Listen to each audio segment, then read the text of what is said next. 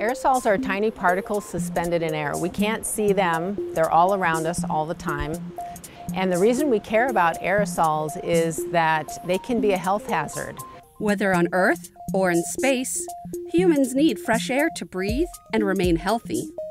The NASA Earth and Space Air Prize is a technology competition with support provided by the Robert Wood Johnson Foundation. Can you build a compact, lightweight, and durable sensor to measure particles in the air?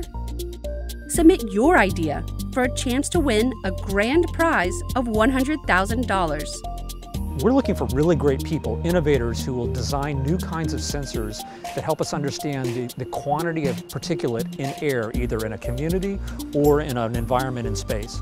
Health and safety are two core values that we develop our spacecraft with. We absolutely care about the health of our astronauts.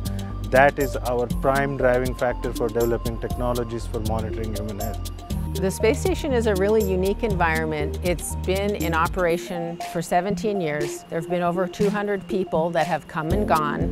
They clean the air with filters, so the filters are always taking out particles, but at the same time the humans are always generating particles. There are a lot of science experiments on the space station, and all of those materials that are brought up make tiny particles, and we cannot put a full-size aerosol instrument on the space station. Air quality is also a concern for long-term missions. When we go to Mars, there's going to be a lot of dust. We're going to be very interested in measuring and controlling the aerosols in a Martian habitat, for example. The technology developed for space could even be used on Earth.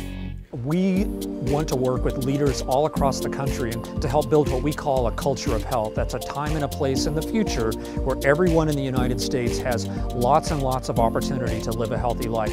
Do you have an idea for a new technology? Register by December 13, 2017. Submit a design idea by January 31st, 2018. Propose your solution so we can all breathe easy.